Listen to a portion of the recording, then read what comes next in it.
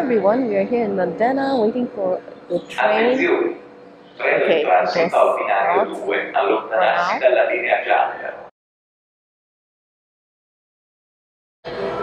Okay, as I was saying, we are here in Modena. Attenzione, treno in transito al binario 2, allontanarsi dalla linea gialla.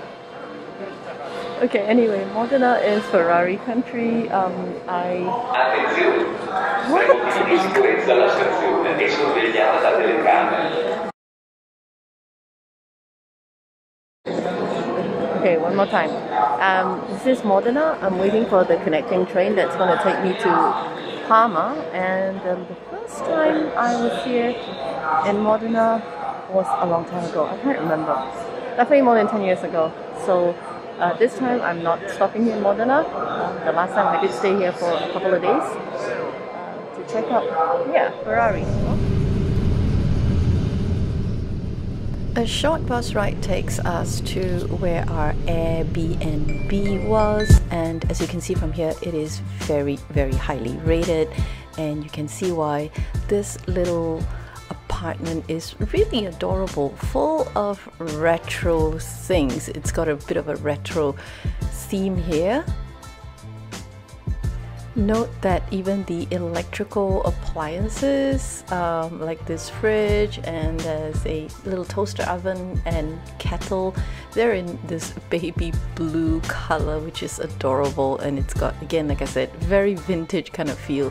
And what I also love are these beautiful knobs. Look at that. It's, I think, from Alice in Wonderland. It's so cute. So that's all on the so-called first floor, and you have a little loft here, which is like so cute as well. The bathroom is here, as well as this little nook. Now I thought initially that this would be this would have been where the bedroom was, but it's not. Okay, it's actually downstairs, and what you see downstairs, we haven't pulled down the Murphy bed yet, so we actually use a Murphy bed downstairs. And here is the bathroom, as you can see. Maybe small, but not too narrow or squishy. I mean, you'll be pretty comfortable there. And we even have access to some skylight. Okay, let's take a look back at that little loft area. You can see it's so cozy. Yep, do not touch the boiler switch. What you have here is a little nook where you can sit to read and I suppose listen to music. And I think this little chair actually pulls up to a single bed as well. So I figured this would be comfortable enough for 3 persons, so maybe for a couple downstairs and another person on the upstairs. And this is a turntable in that little bag, but it doesn't work. I tried.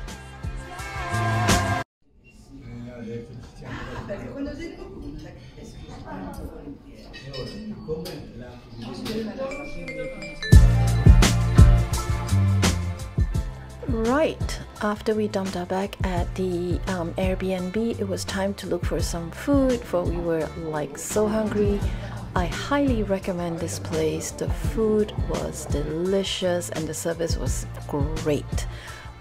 It's just around the corner from where the Airbnb was. I just ordered a simple pasta dish along with some roast beef. Yes, I know, roast beef, right? Very English. And some grilled vegetables.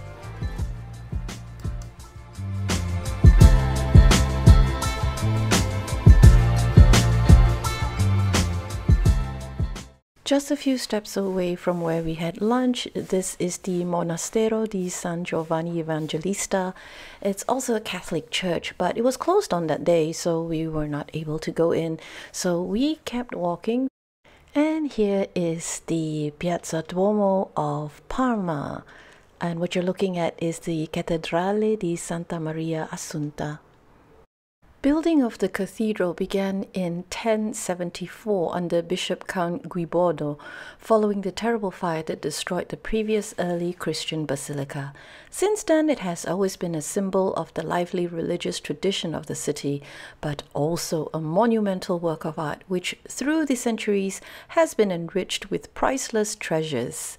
Two great marble lions guard the entrance to the cathedral. They were sculpted by Giambono da Bisogno in 1281 and are among the symbols of the cathedral. The door is by Luchino Bianchino, who carved it in 1494.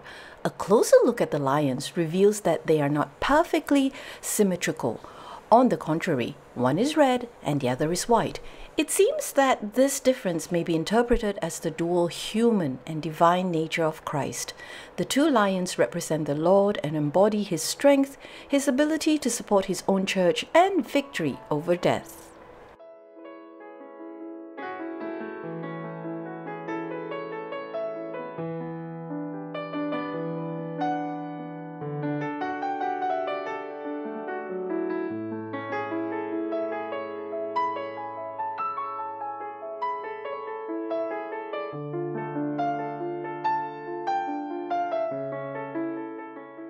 An imposing cycle of frescoes that accompanies worshippers along the entire central nave. They tell the story of the life of Christ and also depict episodes from the Old Testament. Both the right and left wall are entirely covered by frescoes, which follow a precise thematic organization. The frescoes between the arches and the women's gallery depict scenes of the Old Testament. Those between the women's gallery and the lunettes images from the Gospel, while allegorical figures appear in the lunettes. This imposing work bears witness to Lattanzio Gambara's apprenticeship with Giulio Campi, but also to the influence of the painter Giulio Romano.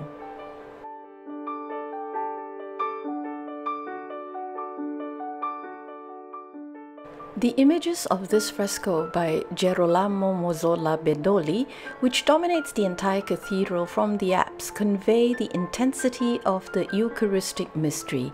At the center of the fresco is Christ, who, still bearing the signs of his sacrifice, ascends to heaven among the jubilation of angels and saints. The scene is dominated by an intense blue light and gathers in a single composition of the symbols of passion, leading the faithful on a spiritual journey that goes from earthly suffering to divine glory. And of course this, the cupola of Correggio, is what everyone comes to see. The Assumption of the Virgin by Correggio is a grandiose work. Did I just say grandiose work? Of perspective where light, composition and movement blend in a masterpiece of visual illusionism. Somewhere between the Renaissance pictorial language and the audacity of Baroque art, this cupola was soon pronounced to be scandalous by some contemporary critics. What particularly strikes the observer is the Assumption of Mary to heaven, a whirling tangle of figures that accompany the Virgin towards the circle of the Blessed. At the center of the cupola is Christ, who descends from the light in a pose whose plasticity was incredibly innovative at the time.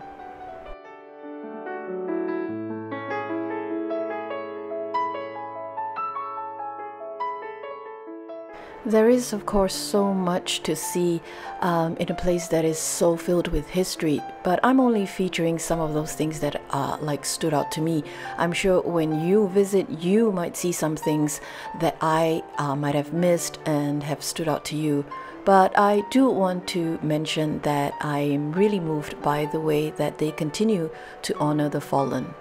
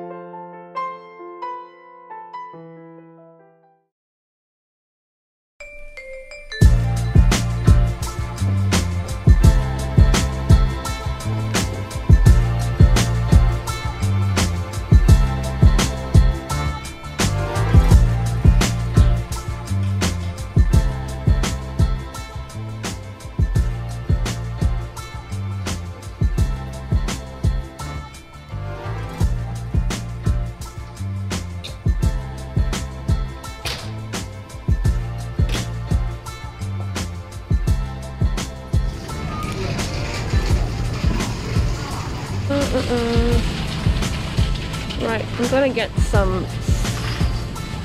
So much to choose from. So many things.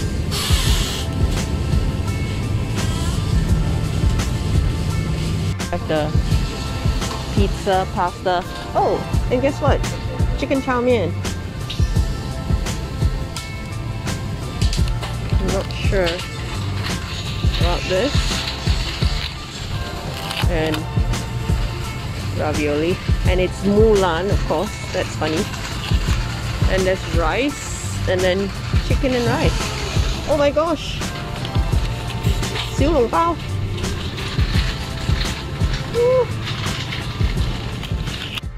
Okay, so we did our shopping today and lots of stuff so that I can cook for dinner and lunch, and that saves us some money that we can spend on other stuff. That's all for this episode. Thank you so much for watching. Remember to give us a thumbs up if you've enjoyed the video. Give us a thumbs up even if you didn't enjoy the video, because it doesn't cost you anything. Please do subscribe to my channel, and we'll be back really soon with more on Parma. Until then, I hope it inspires you to travel more, near or far, explore your world, and remember to be kind and be brave. Ciao!